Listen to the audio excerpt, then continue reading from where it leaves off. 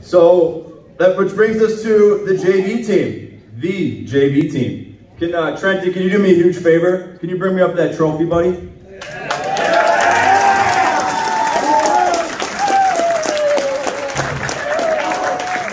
So as anybody watched any of the varsity or JV games, the shuffle between coaches, between being on the bench and having to go in the locker room and get the varsity boys pumped up, or being on the bench for varsity and running to the locker room to get the JV boys pumped up. I didn't really get a chance to celebrate with this thing, on that Sunday. So this might be the second time I've touched it.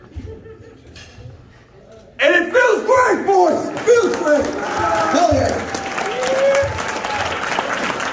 You guys deserve this. We told you guys deserve this from day one. We said there was something special in that locker room. And look at, boys, this is the end result right here. All right? So for us to get to that point with the JV team means so much, because the future of LT is right here. You guys are the building blocks. You guys set the tone.